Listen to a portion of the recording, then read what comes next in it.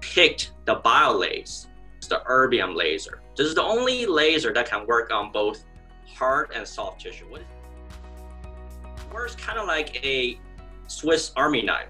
Basically a dental handpiece, a piezo scaler, and a scalpel blade combined into one. It generates less amount of heat that can cause collateral damage to the healthy tissue, which can compromise the surgical results and produce pain.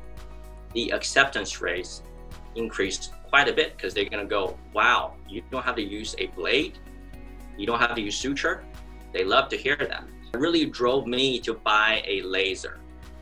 It's really treating peri-implantitis. So more than 5 million implants are placed each year just in the United States alone. The McGuire study is really one of the key study, especially for us as a specialist. States alone.